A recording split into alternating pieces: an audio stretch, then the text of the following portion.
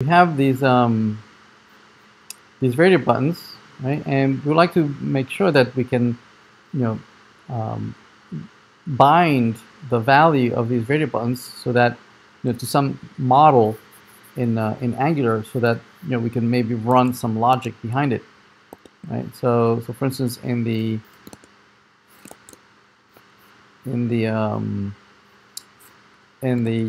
true false, what we could do, right? We could keep track of the answer that you selected, right? So for instance, this might be answer, and we might give it an initial value of blank, right?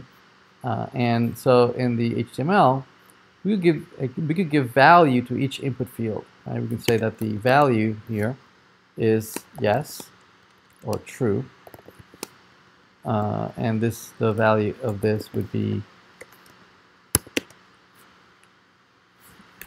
false, right?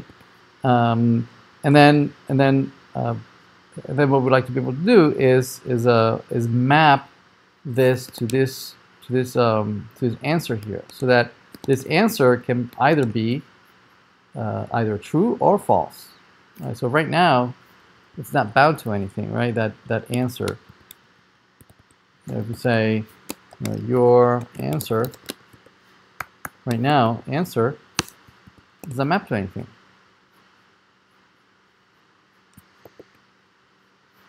Where is it? It says, you see, it says your answer does not map to anything over here. Meaning if I give it an initial value, no answer yet. Notice it says no answer yet and no answer yet here, right?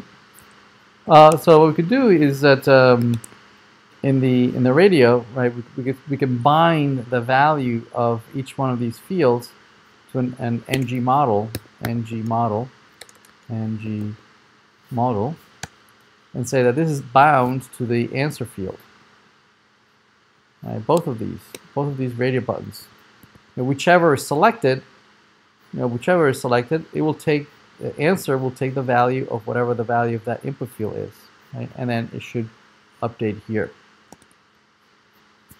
So let's refresh. Okay, right now it has no answer yet. But if I click here, notice that it takes the value of that radio button, right? So I can click on it. Notice that it's bound to both. Notice that so I'm clicking here, right? But down here is also, because we're using the same name, it's kind of confused, right? Because it's as a model is set to this input field, right? And each one has its own separate model, so they could have different values, right? But because it has the same name, right? It's confused, right? It doesn't know what to select, and we'll fix that a little later. Let me show you about the multiple choice, which is very similar as well. For the multiple choice, right, we can declare, what your answer is, which is very similar to what we did earlier, right? No answer yet. And in the HTML, we could render the answer. We can say, your answer, and then bind them to different values here, right? So each one could have a different value. The value for this might be some token or from some enumerated data type.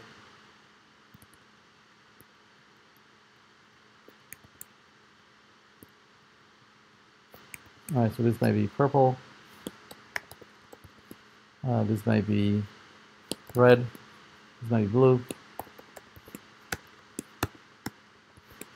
This might be yellow. And then we're going to bind it to a model, meaning a variable, state variable, and we'll call it answer. And we'll map it to these. Okay? So that when we refresh and we click on this, notice that it grabs the value of what we selected. Make sense?